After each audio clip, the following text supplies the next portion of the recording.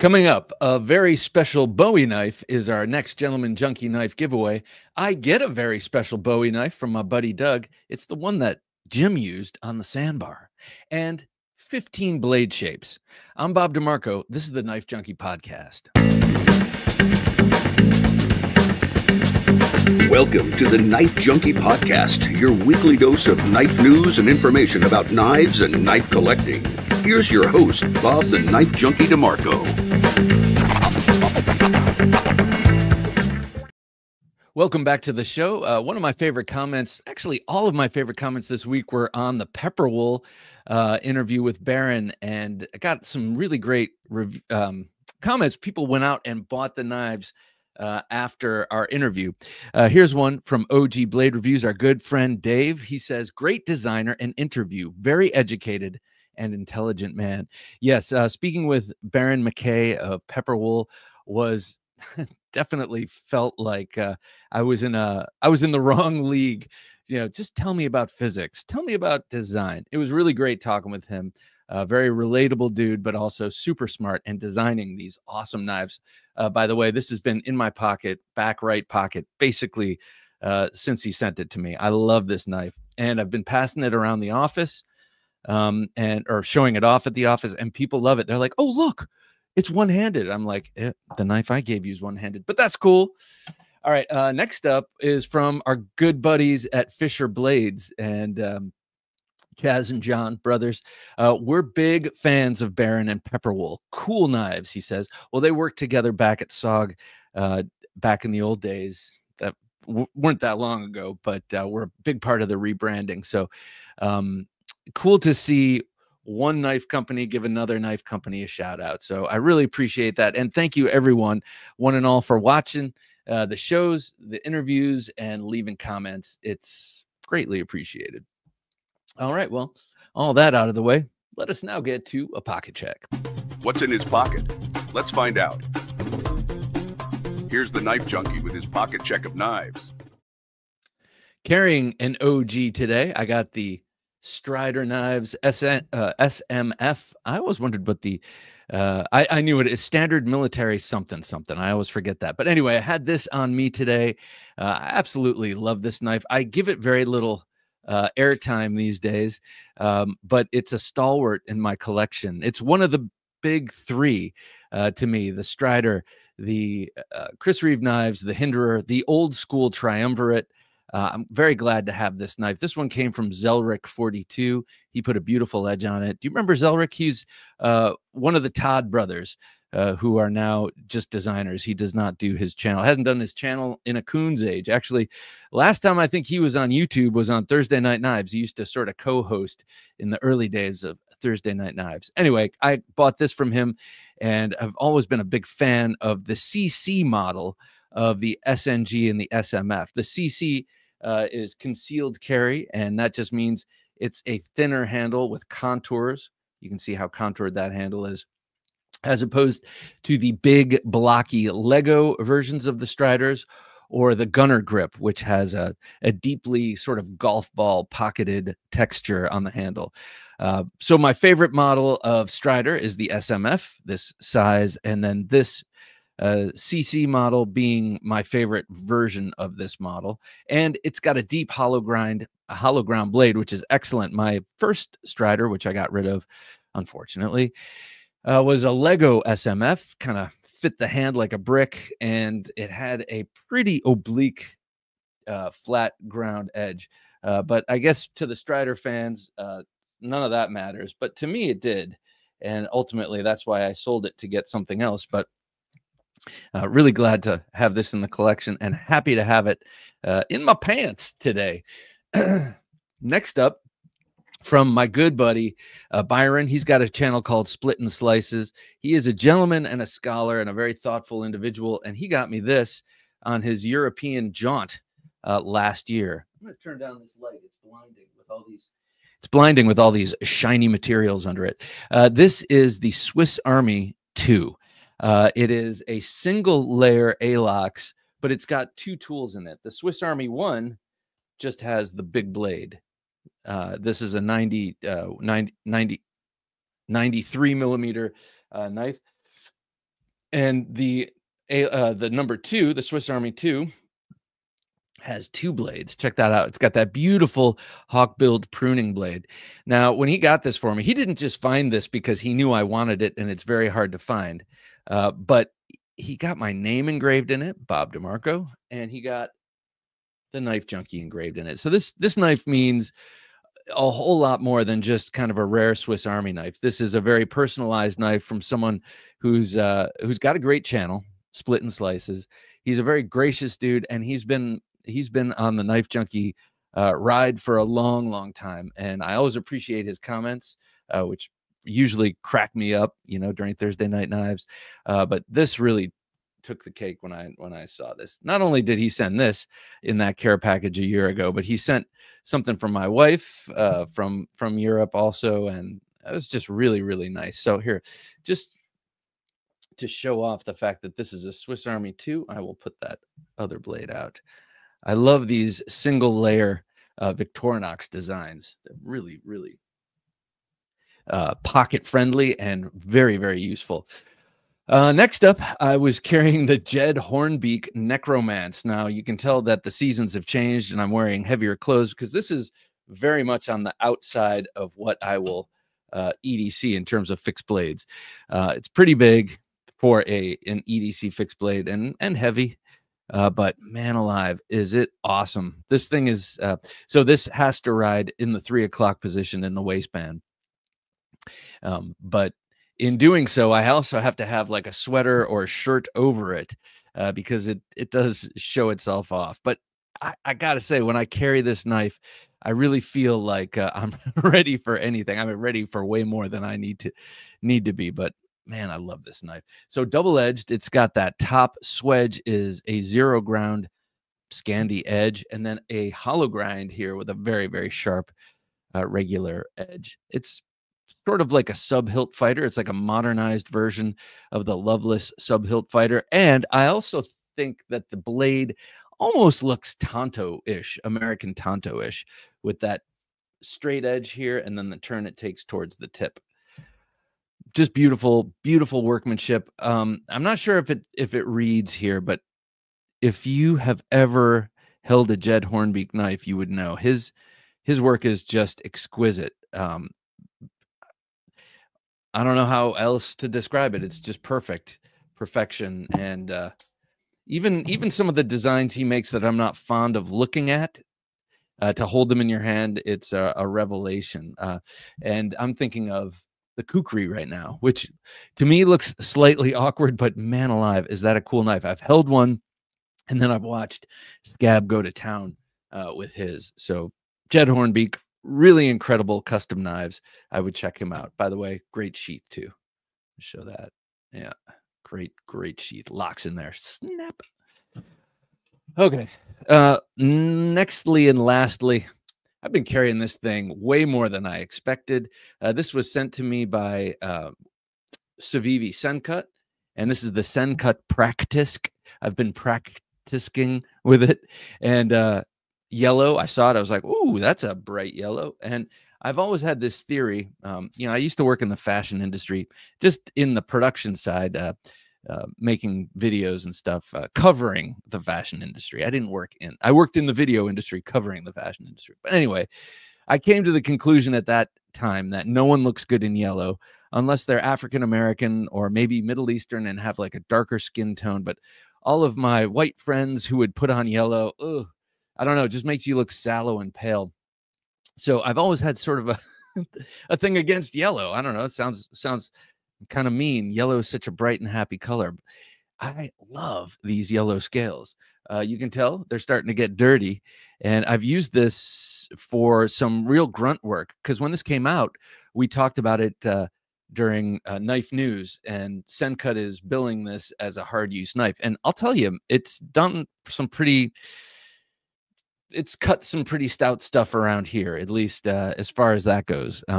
We have a little bit of stuff we have to get rid of, and I was cutting it all down with this. What am I talking about? I'm talking about some old school projects that are like 5-ply cardboard that I was burning. I was burning a whole bunch of stuff last week, and this thing, though I had a big fixed blade on my hip, I had the Boone on my hip, this one kept getting pulled out, and it is great. It's a great knife, and it's inexpensive. And I thought I wouldn't, I thought it would be, just a run-of-the-mill knife that wouldn't impress me, but I've been very happy with it and popping it in my back pocket quite a bit.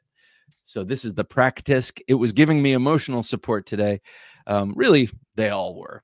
This is what I had on me. What'd you have on you? Let me know. Drop it in the comments below. And as I fold these up and put them away, I want to tell you about Buy Me a Coffee and a wonderful guy named Tom Butler. Tom, thank you so much for buying me 5 coffees. Here's to you. I love coffee, and every little bit helps. Now, I know a Tom Butler, but I'm not sure if this is that Tom Butler. I have a feeling that Tom Butler doesn't watch the Knife Junkie podcast. He's a little bit smarter than that. No, I'm just kidding. No, that's not what I mean. That's not what I mean. I'm not calling you not smart. What I'm saying is his interests lie elsewhere, like in fine theater. And this is not fine theater. It is fine knife commentary. So Tom Butler, thank you so much for the coffees. I really appreciate it. I'm going to consider this one of them. Delicious. Thank you, Tom. All right. And next up, I just wanted to say, I want to say thank you to Stephen Levinson. I didn't put this in the notes, but we mentioned him on Thursday Night Knives. He's a new tactical junkie. So, Stephen, thank you so much for signing up at Patreon. We greatly appreciate your commitment to this show. It's humbling. So thank you very much, sir. Also, before I get to the very special Knife Junkie knife giveaway, I just want to say I was watching Forged in Fire with my wife. We've been catching up on the latest season, which we've been recording. So I'm not exactly sure when this came out, but there was a Mastersmith. This is a series called Beat the Unbeaten or something like that, where they bring on knife makers to beat returning champions from Forged in Fire.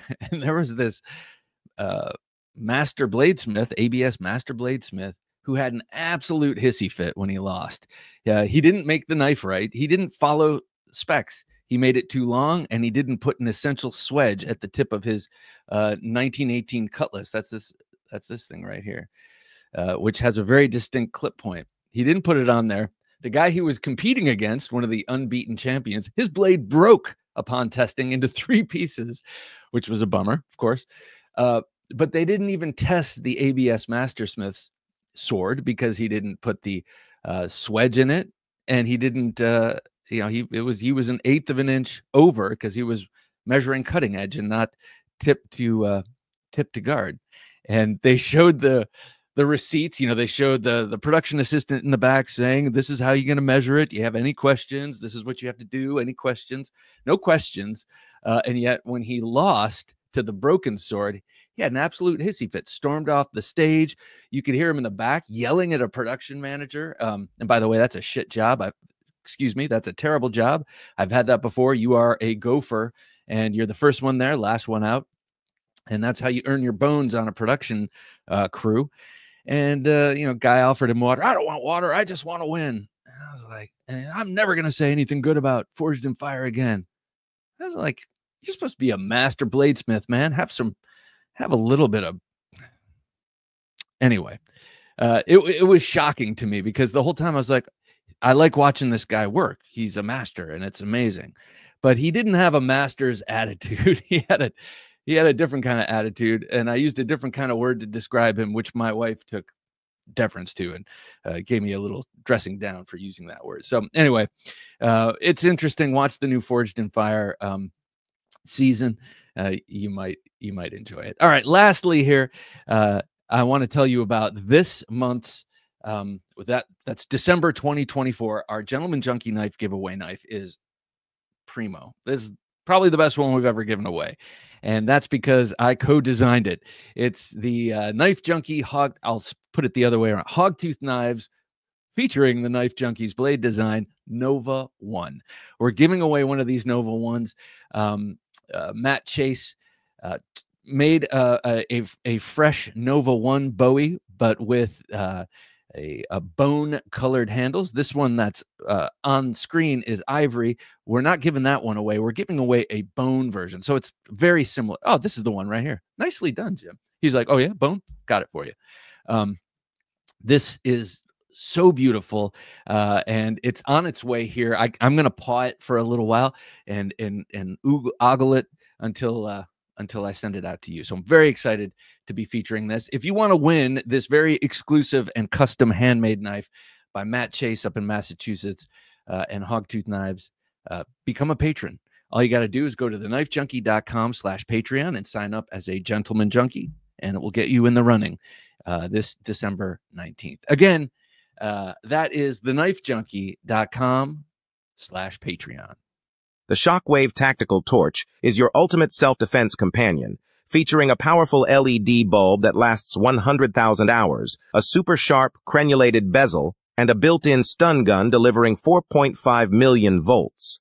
Don't settle for ordinary. Choose the Shockwave Tactical Torch. TheKnifeJunkie.com/Shockwave.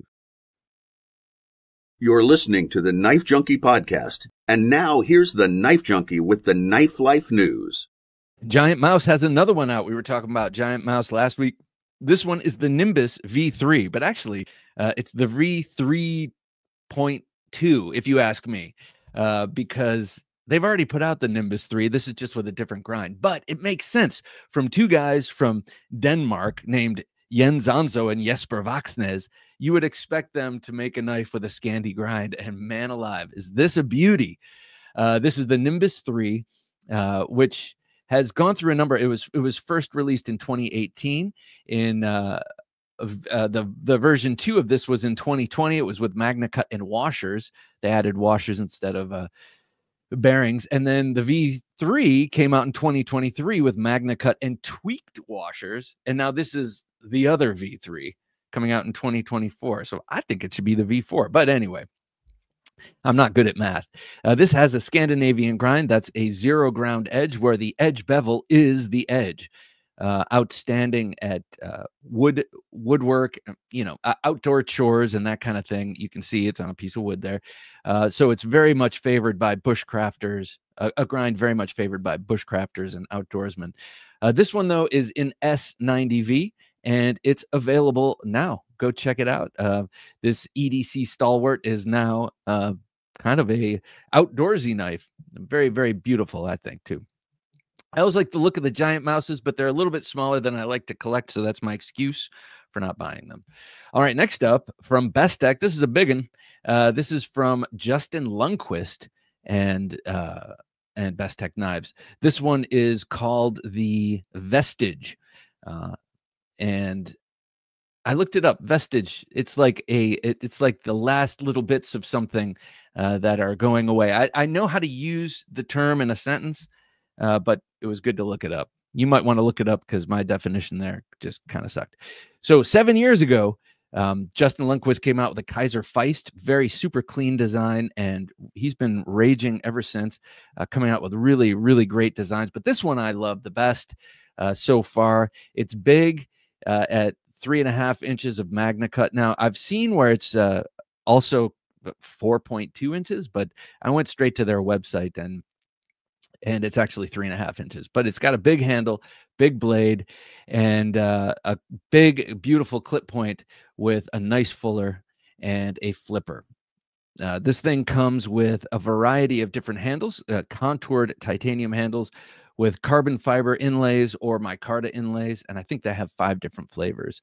Only 3.6 ounces for a biggish knife. That's a really, really good weight, and it's available now. Next up from Boker Knives, this is Boker Magnum. Boker Magnum we don't talk about too much. We talk about Boker Plus mostly. That's their middle tier and the most prolific tier and kind of the highest quality to value ratio. But this is the Magnum line, and that's their budget line. And a lot of the times, people don't pay much attention to those. But this one is beautiful, and it's I think it's signaling a sort of turn for Boker Magnum Plus. This is called the Empri. I'm sorry, Boker Magnum line, not Plus. This is the Empri, and it is an elegant in-house design with that really nice checkered and fragged white G10 handle, nice and slim and arced. But the blade is what really draws my eye. A beautiful long swedged harpoon drop point with a flipper and a front flipper. And I looked it up. It's MSRP of this sucker is $40. So you know you're going to be able to get it for a lot less than that at your various purveyors of knives. Nice and slim, kind of gentlemanly knife, but also tipping the hat to the design, to the tactical designs. Reversible deep carry pocket clip. This thing is under 3 ounces. So the reason I'm showing this, it's not necessarily something that I'm going to go for, but it would make a great gift. This would make a great gift for someone just kind of getting into knives, or someone you want to get into knives. And I like the black and white colorway. Reverse tuxedo, some people call it. Some people call it Stormtrooper. I just call it black and white. I think it looks cool. Available now, and as I said, who knows? Maybe a good Christmas gift, stocking stuffer type thing. All right, last up, this one. I mean, this one just is so beautiful to me that I'd really like to have it. And you'll know which version. This is the Wee Knives Acuminal, and it's just gorgeous. 3.98 inches of Vanax. We don't hear that steel too much on folding knives, but this is a super corrosive resistant steel. Also not bad, not a slouch in the edge retention department. Now this one is the version I like, with that really subdued brushed gray handle and acid wash blade. It is stunning to me. Now this looks either like a whale to me or an Italian race boat. It falls in either one of those categories for me. Ben Schwartz of Knife News thinks it looks aerodynamic. I wouldn't disagree with him on that. But so long, full-bladed swedge on this elegant drop point. Those are chamfered slabs of titanium. Comes either in this dark gray, or you can get it in this super colorful and flamed, kind of swirly blue version, handle with, what are we calling this? Fafnir pattern Damasteel.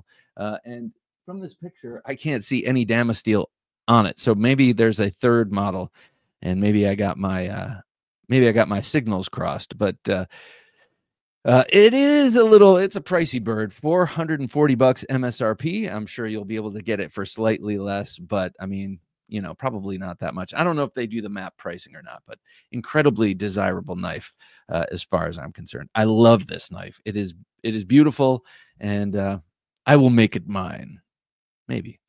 All right, coming up, we're going to check out the state of the collection. We're going to look at a couple of new things that came in from my good buddy Doug. But before we do, be sure to like, comment, subscribe, hit the notification bell, check out Patreon, and also you can download the show to your favorite podcast app, so you can listen to these golden tones as you drive, as you wash the dishes, as you rake the leaves. Have you raked your leaves? You better. It'll kill your grass if you don't. I got to go through version 2 this weekend, which bums me out. Really, I cleaned it up so beautifully, and then someone else's tree next door took a dump all over my yard. So there you go. All right, coming up, the state of the collection. Adventure Delivered, your monthly subscription for hand-picked outdoor, survival, EDC, and other cool gear from our expert team of outdoor professionals. TheKnifeJunkie.com/BattleBox. And now that we're caught up with Knife Life news, let's hear more of the Knife Junkie podcast. I want to show off 2 really cool things that my buddy Doug Bull sent me. I say my buddy, I haven't met him in person, but he's left a huge impression on me. Not only is he a gentleman junkie and frequent commenter, but he's also a generous man. And he's sent me 3 knives so far that are just so cool. And this is the latest. This is a Forrest Bowie. I'm not sure who made this. I'm not sure if he knows who made this, but it's a stout and sturdy Forrest Bowie. Now, what's a Forrest Bowie, you say? 12 inches long, and the guard is the actual blade. So different than the kind of Bowie we generally think of. But this is, as the story goes, this is the Bowie shape and style that was used in his famous sandbar duel. Jim Bowie had a famous duel on a sandbar outside Natchez, I believe, or no, Nacogdoches, I think. And in doing so, he disemboweled someone. He got shot. Someone produced a sword cane. It was a grim and grisly affair, but he walked away from it with this knife. And then, as the story goes, he gave it to a friend of his, Edwin Forrest, who was a famous stage actor at the time, for the stage play depicting that event. The knife, the Forrest Bowie, was found in the 1980s at the Forrest family estate in Bryn Mawr, Pennsylvania. And so we've known about this knife since then.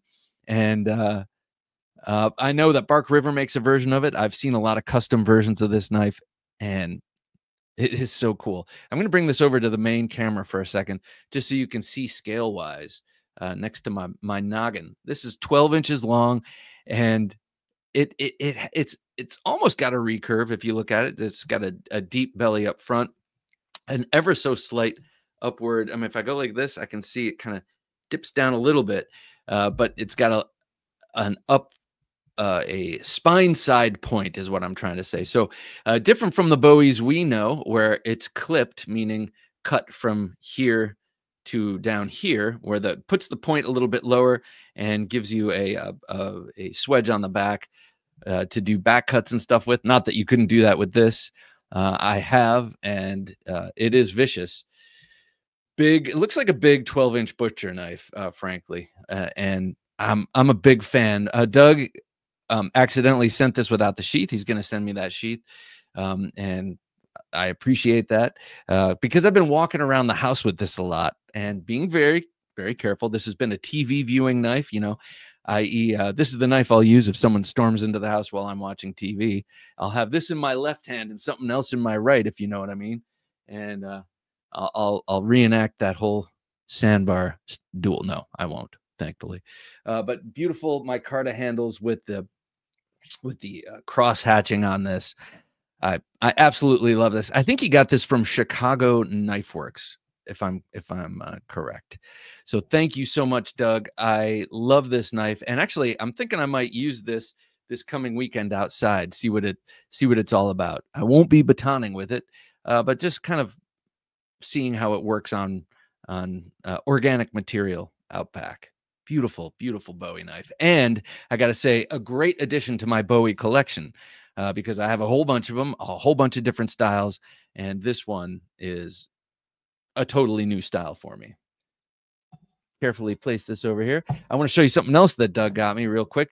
This is the Blade Warrior book, Underground Knife Combat Secrets, from the gentleman who is responsible for Berserker Blades, a company I follow on Instagram. But man, this thing is so cool, and it tells it like it is. It does not mince words, and it also does not mince pictures. It has these beautiful hand-drawn pictures that really get into how knives are made, as you can see here, different types of knives, but also different ways to carry, different ways to deploy, different ways to wield, different places to cut, and different tactics for fighting. And I really, really like it. It goes into mindset, and it talks about things that most people are afraid to talk about when it comes to knives and knife combatives and defense. Now, it also has different ways to train. That's pretty gory, so I'm not going to show some of that stuff, but really, really highly recommend this book. I can't wait to read it, to like sit down and read it soup to nuts, because I think it's going to maybe bust a few myths and for me, and also give me some ideas and maybe reinforce some things that I've thought all along, because this is the kind of thing I think of all the time, and it's very rare that you see it in print that you can kind of pour over like that. So very, very excited about that book. So thank you so much, Doug. I really appreciate that. I do indeed. All right, still to come, we're going to talk about 15 blade shapes. We're going to use folders to illustrate them. This is something I did like the 5th episode, I believe, of the Knife Junkie podcast when I was just a wee babe in the woods, babe in arms. And so I'm going to do a little update here. But first, go to theknifejunkie.com/shop. Check out some of the cool t-shirts Jim has been making. This is one of my favorites these days because, as my girls say, even though it's not Thanksgiving yet, it's still Christmas season. I disagree. Just because you play Mariah Carey on the radio doesn't mean it's Christmas. But knives out, cookies ready. And if you're just listening, it's a picture of a very cheerful looking gingerbread man with a big knife staring at a plate of cookies. And I love it. I love gingerbread. I love cookies. I love knives. I love Jim. I love his t-shirts. So please go to theknifejunkie.com/shop. Check that out. And there's also a lot of other really cool stuff up there. Jim has really cultivated an amazing merch. It's not even a page, merch section of the website with so much cool stuff. You want a hat? Want a mug? Want a mouse pad? Probably not, but we got those there too. So go check those out. All right, let us check out some knife shapes, some blade shapes, and on folders. But these, the reason I'm using folders is because I don't have all these blade shapes in fixed blades. Would that I did. I'd be a happier man. But I'm already pretty happy. Here we go. First one, since we were talking Bowie, let's talk Bowie. This one of my favorite Bowie shapes, period. This is a long swedge, double peaked Bowie. My expression.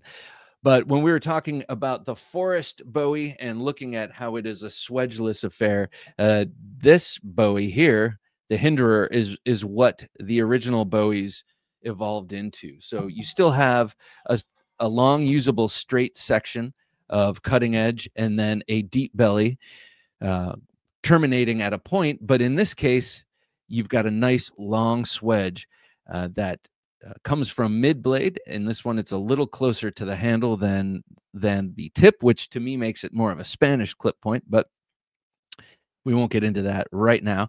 But that swedge does a couple of things. That swedge right here, I'm sorry, this clip, this cutaway here does a couple things. It drops the point to the center line or to a lower point than the spine, making it easier to index from different angles. And it also slenders out, makes the tip slender. And in many cases, if the swedge continues all the way to the tip, creates a diamond-like point, more like a dagger than a kitchen knife, say, or a flat-spined drop point. So just looking at it, if you've got eyes in your head, you can see how gorgeous this thing is. I'm a particular fan of the Bowie shape from Hinderer.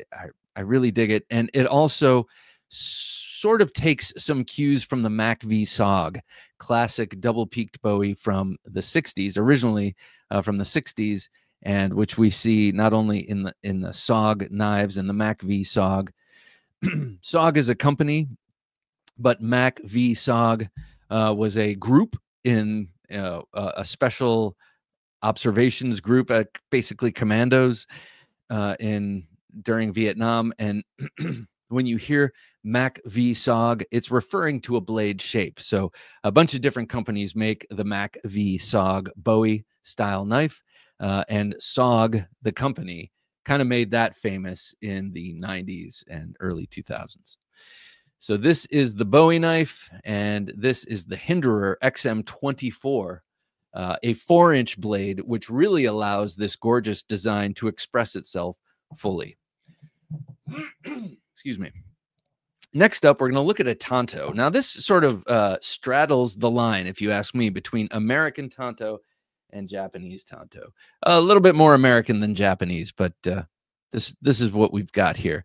This is the Riot K2, and to this day, my favorite Riot knife, Riot branded knife, that is. They make a lot of cool knives for other makers. We'll see one here in this list coming up.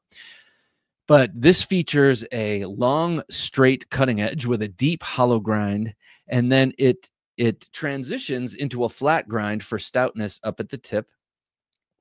And in this case, it's got a curved section up front. Oftentimes, it'll be totally straight, and when it's straight, it looks more like a chisel. This is the reason I showed this, is because it has attributes of both the Japanese and the American style tanto. American style tanto has the secondary point right here.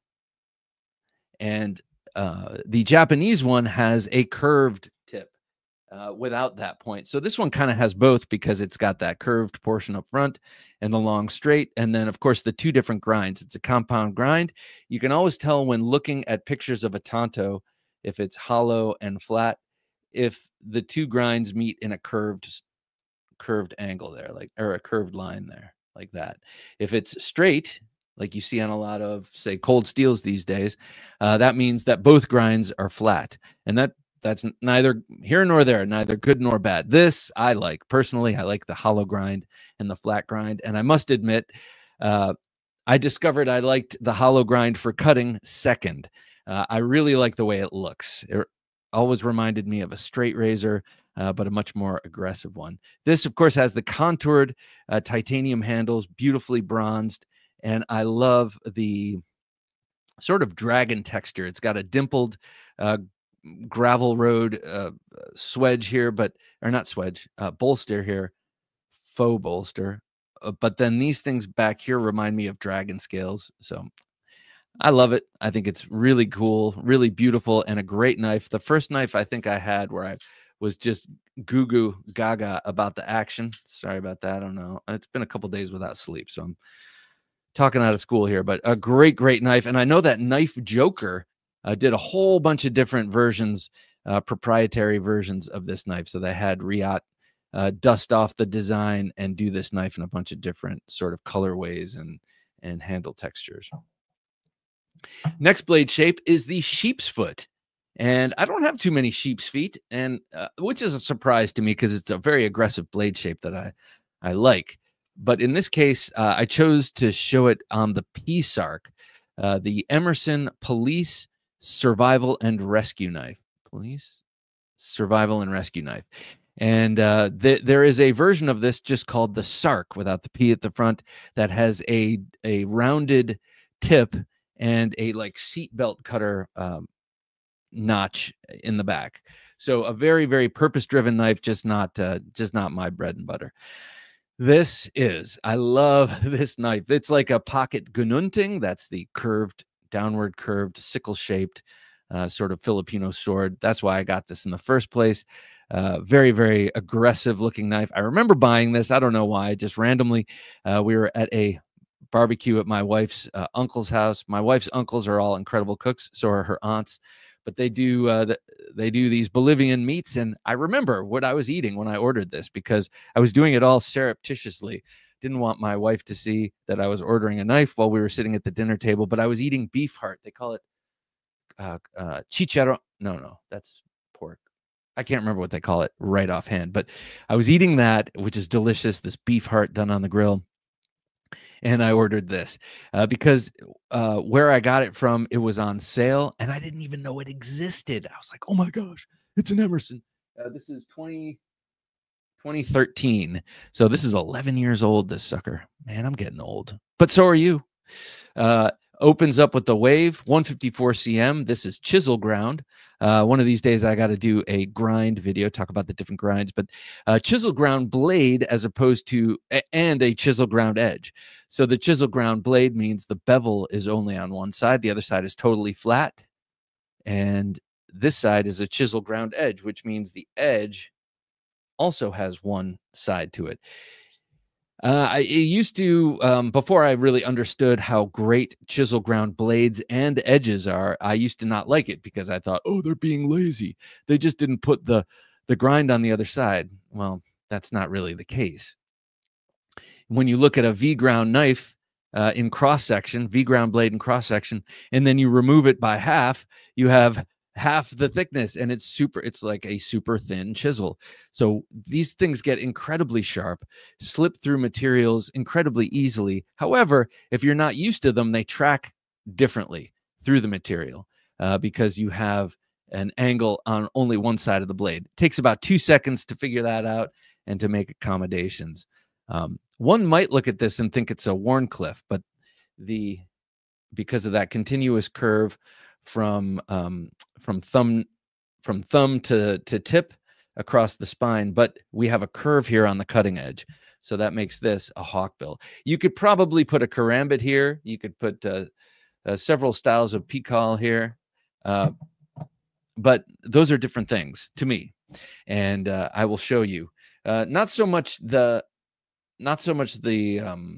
karambit, but the pikal. And I'll show you pikal right now.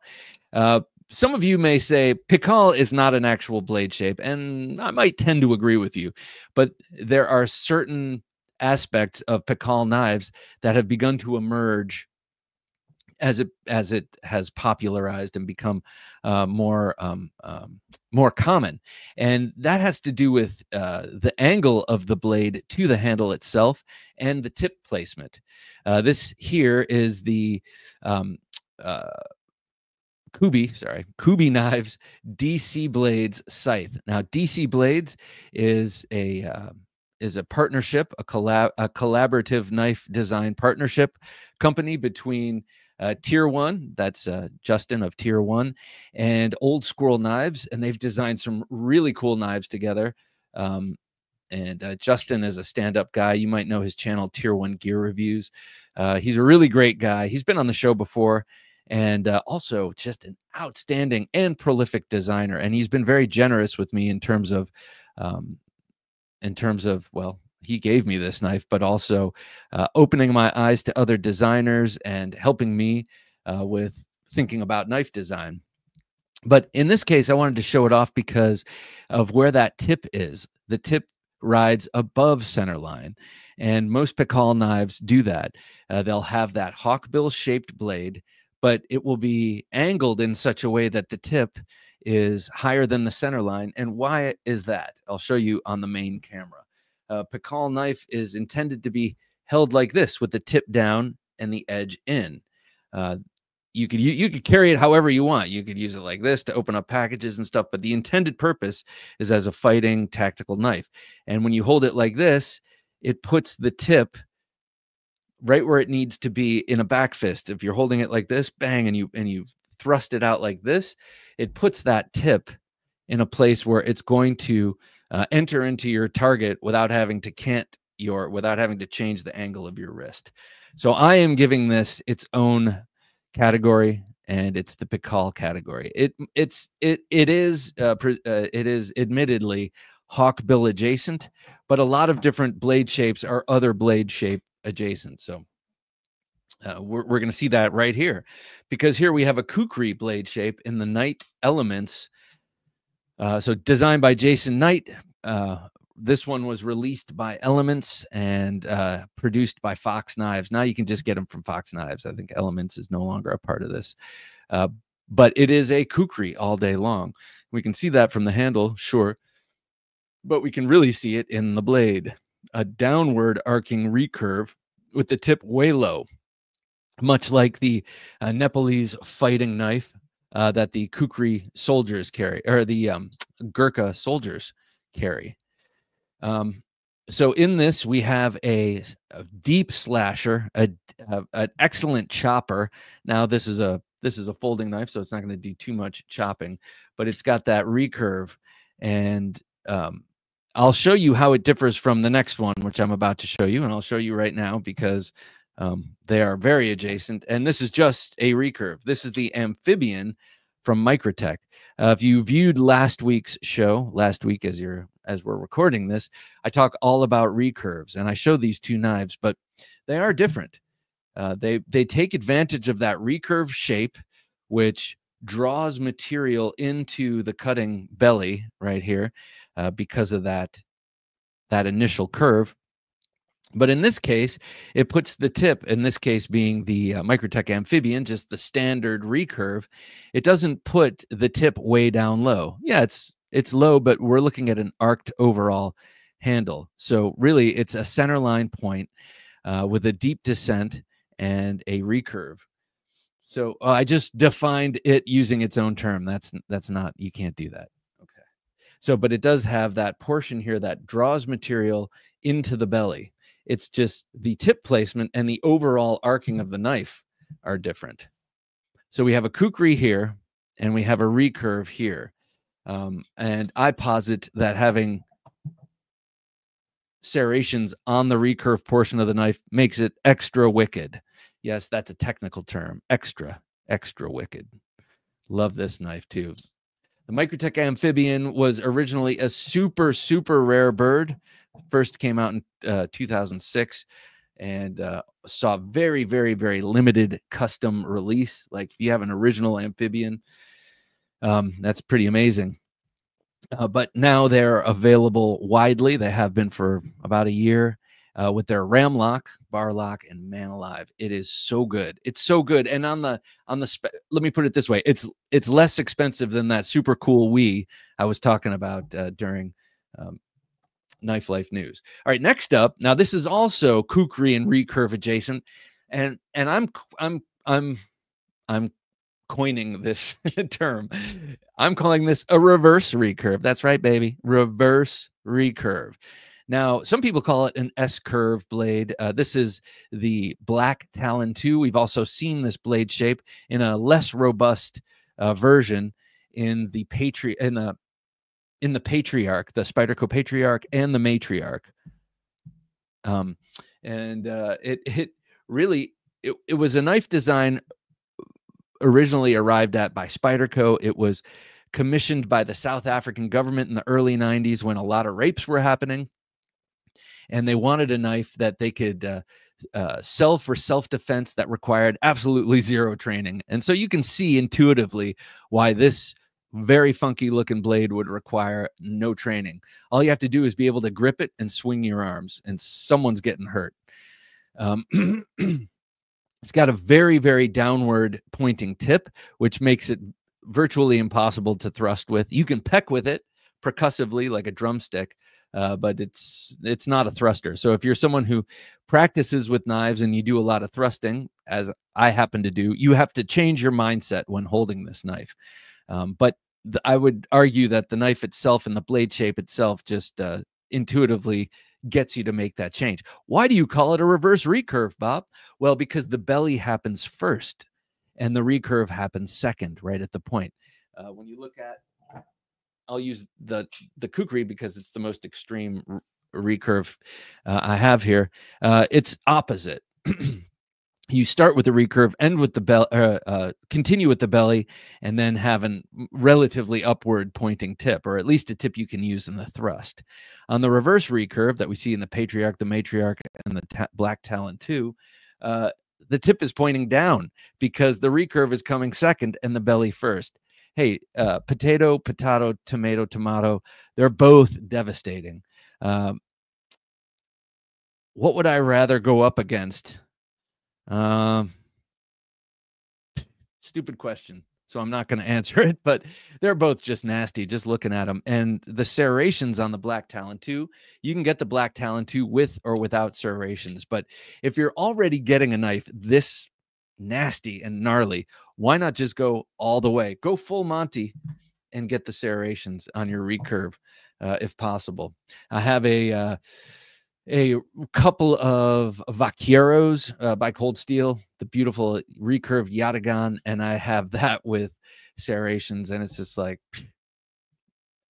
I don't know. What are you going to do against that? Absolutely nothing. All right, let's shift gears to a very different style blade. We're talking daggers. And to me, to really be a dagger, it's got to have two edges, but really dagger is talking about the symmetry. And this is a symmetrical dagger design, or well, all dagger designs are symmetrical, but this is fully symmetrical in that it's double-edged. Can it really actually be symmetrical if it doesn't have a top edge? No, I say. But this is the Arcane Designs Antimatter. This is the other one in this list made by Riot Knives. But as an OEM for Arcane, this is such a good knife. Now, this one I think is really catch can. I'm not sure if they've released one of these in a minute, but this is one of my favorite knives because you don't see too many double-edged daggers. You've got the arch nemesis from Sharp by Design. Good luck, A, finding one, and B, affording one. You have the Hinderer Spartan. What was that called? Also, good luck finding one. And then if you find one, good luck affording it.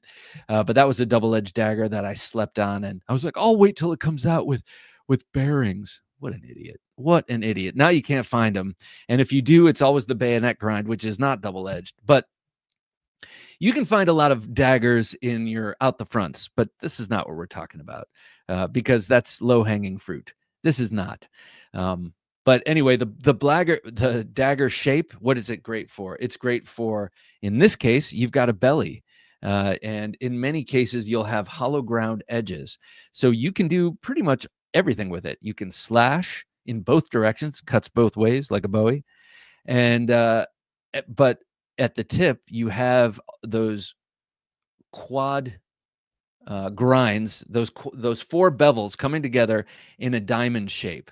So it's stout for thrusting and stabbing, and it gets in there real easily because it's like one big swedge, all 4 sides sharpened and beautiful. Just pretend I didn't say that last part. This knife is a difficult one to close. Not a difficult one, but one you have to remember. You've got 2 edges, so you don't want to put your finger on the spine because it's very, very sharp. But as soon as you get the hang of that, this hand does not work so well these days, that thumb. But you can just kind of close it like that because it's on bearings and it will just drop. Lots of daggers come in different shapes. Oftentimes you'll see them with straighter edges, and those straighter edges make it better for thrusting, but not so great for slashing. I like the kind that have both. Like think of this knife, or think of the Randall number 2, or the Taipan from Cold Steel. You've got nice bellies, and you have hollow ground edges. So whatever you lack in long bevel for slashing and slicing, you kind of make up for with the hollow grind and the bellies. So I really like daggers. I really like daggers. Next up is a Persian, the Persian knife. I have only a couple of Persian knives. This is by far the most exquisite. This is from Herman Knives. This is the Herman Knives Ishtar. Herman Knives is a Polish custom knife company, and they just make exquisite stuff.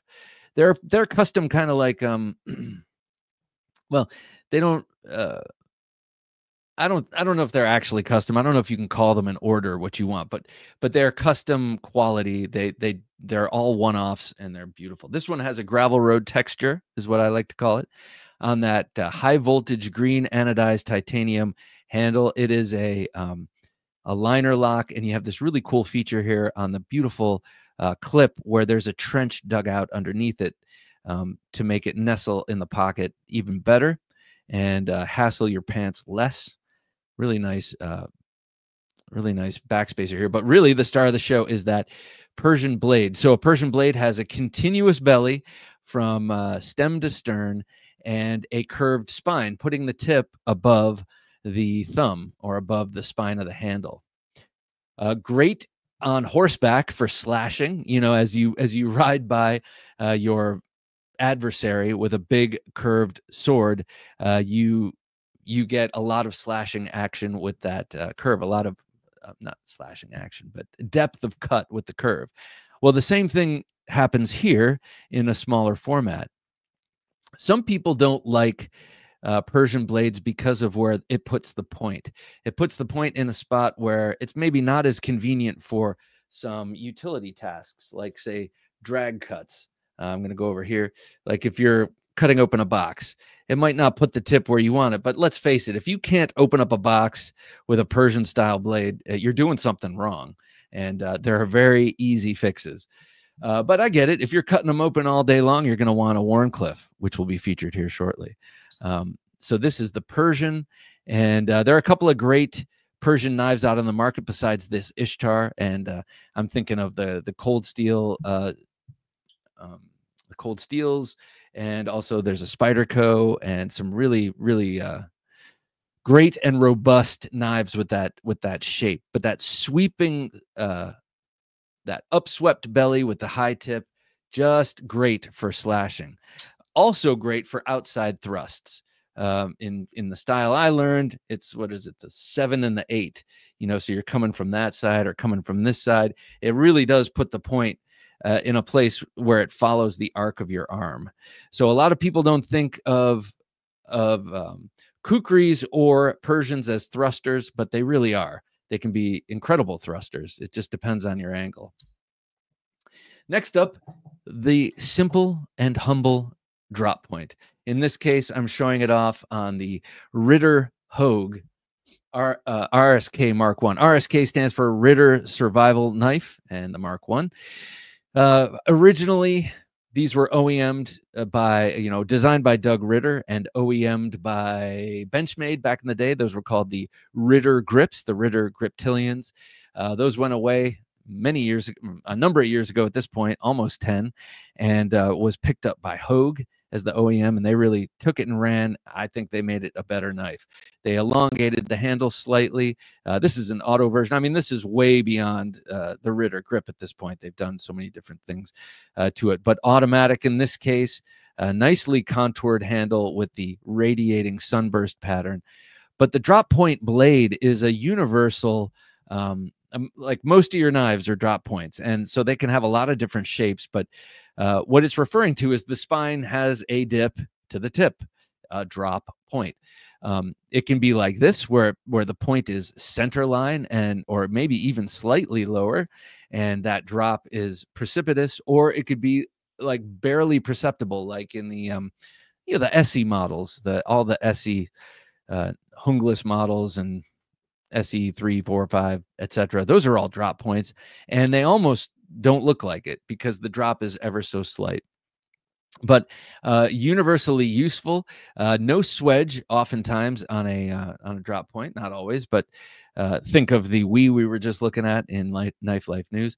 But for outdoor knives, I really like a drop point without a swedge. If you like to baton wood and make kindling that way, you're not going to chew up your baton.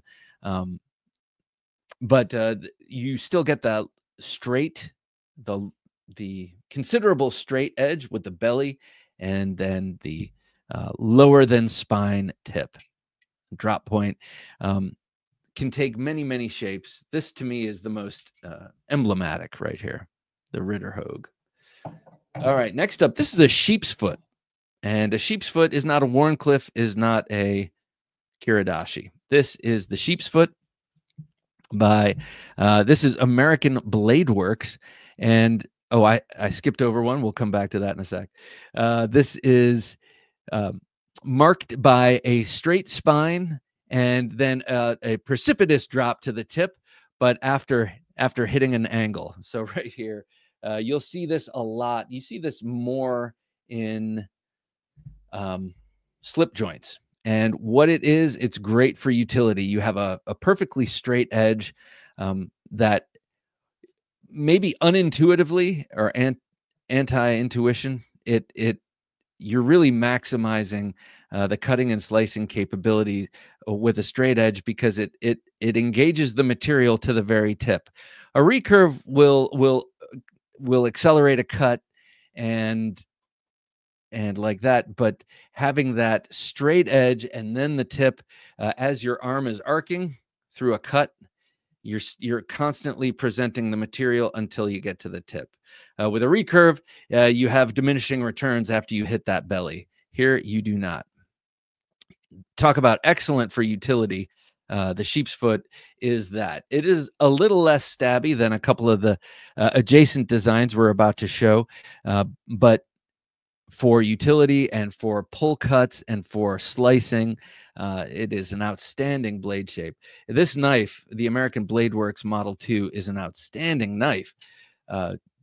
You've got this really nicely milled handle here with sort of racing stripes. The thing overall to me looks like an Art Deco masterpiece. It's a beautiful knife closed. Here, let me show it this way. Beautiful knife closed and a high performer. Made by a singular person. These things are super duper awesome. And also very well researched are the American Blade Work knives. All right, next I'm going to the Wharncliffe, which I should have shown first, because a lot of things get called a Wharncliffe, but this is an actual Wharncliffe. This here is the prototype. I cannot wait till this comes out wide. I think everyone should pre-order one. This is one of my favorite folders, period. The Pinkerton standoff, Dirk Pinkerton, a huge fan of his designs, and the man himself, great guy. But a Wharncliffe is a continuous drop. It's got a fully straight edge, and it has a continuous curved drop from the handle to the tip, an uninterrupted curve. So that is a true Wharncliffe. We see them mostly in slip joint knives. You'll see a lot of fixed blade knives and folders like this called Wharncliffes, but they're not really Wharncliffes, or they're modified, quote unquote. But it's really great to have a true Wharncliffe on an outstanding titanium frame lock folder. You have a 3.7-inch blade, so nicely sized blade. It's a flipper. It's got a fuller. On the production model, it'll have a sharper shouldered fuller, so you can easily middle finger flick it. This one I can do with momentum and surface tension, but not really. The prototype fuller was not quite milled out for that purpose. But a beauty. This thing is, you know, it really walks the line between tactical knife and utility blade, and that's Dirk Pinkerton's design philosophy. If I can say that. He's never come right out and said that, but to me, every one of his knives are equally excellent and equally suited to utility and to fighting and self-defense. Again, you get the benefit of the straight edge, always presenting with the arc of your arm, it's always presenting the edge to the material. And then with that tip down there, just a nasty slasher and gouger. All right, next up is also Wharncliffe adjacent, and that's the Kiridashi, a Japanese utility blade. This is also a Pinkerton design, but this is made by Asymmetrical. This is the asymmetrical contact, and it had a lot to do with my inspiration for making my own tactical Kiridashi, EDC Kiridashi with Matt of Hogtooth. This has a straight spine, a straight drop at to the tip, but it has an upward facing, upward raked edge, so that edge is straight, and you get all the benefits of that. But also, it puts the point in center line, as opposed to, I'll show it off with this, as opposed to down low. So you can see how both of them have their spines flat, but the Wharncliffe keeps the edge flat all the way to the tip, whereas the Kiridashi style ascends to a center line point. So yeah, maybe splitting hairs here, but I thought it was necessary to break out the Kiridashi versus the Wharncliffe versus the sheep's foot. So sheep's foot, a little more of a rounded and blunted point. The Wharncliffe, a continuous curved descent from ricasso to tip on the spine with a flat edge, and then the Kiridashi with the ascending flat edge to that point that's in the center line. This is a great knife, by the way. I can't wait to see Beyond EDC and Asymmetrical come back online. Their stuff is really awesome. All right, second to last and penultimate here is the cleaver style blade. This is one of, like, this is just about the only one I have. This was given to me by an awesome guy who frequents Thursday Night Knives. Thank you very much, sir. And he also gave one to his son at the same time, who also loves it. But that's a cleaver. I don't need to say much about it. It's a chopper. It is but it has the benefit of a slight belly and a very low slung edge. So you can use this against surfaces like cutting boards or, you know, a log or whatever you're using. I've seen someone using this in a bushcraft video. Now I don't remember who it was, but it was obvious to me, something given to that guy by the company, because not something you would imagine as a bushcraft knife, but yeah, he used it to great effect. So cleaver has that cleaver edge, the totally blunt tip, flat, straight, almost 90-degree down flat tip that you're not going to be stabbing with. You could peck with this. You could do something with that tip. But this is all about the cutting, the slicing, and the chopping. and that is a cleaver blade. Love this. This is the Sentry L1 from O-Knife, another company that makes some pretty awesome folders that came basically out of nowhere. I know they came out of the flashlight company. All right, last one here is the Chris. And last week when I was talking recurves, I called the Chris a recurve because for obvious reasons. I wasn't trying to be cutesy either. It really is a recurve. You get the benefit of 3 recurves and then a hawk bill at the tip. If the Chris is done properly, it has a downward descending tip. So you can take advantage of that in a slash like a hawkbill knife or a karambit. This is a very difficult knife shape to produce. Some people forge them out. Grinding them out is no easier. That's why I was so impressed when Cold Steel came out with all of their consumer Chris models. I say consumer because you could presumably come out with a sword version of this and charge a whole lot of money for it because it's a difficult blade to make. But they really dialed in mass production of the Chris in this blade, the 6-inch version of this tie light, and then also the Voyager version of the Chris. Great knife. It's not just to look cool. The Flamberge, the European broadsword that had this many tight curves, they act like bread knives. They're like those undulating bread knives that just zip through loaves. This will zip through whatever else you're going after. Of course, it's a tactical style.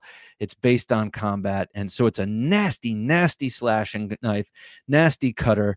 And when in a thrust, those waves open up the wound channel. Something nasty. All right, thank you so much for joining me on this walk down 15 blade shapes street. I love each one of them. They all have their different purpose.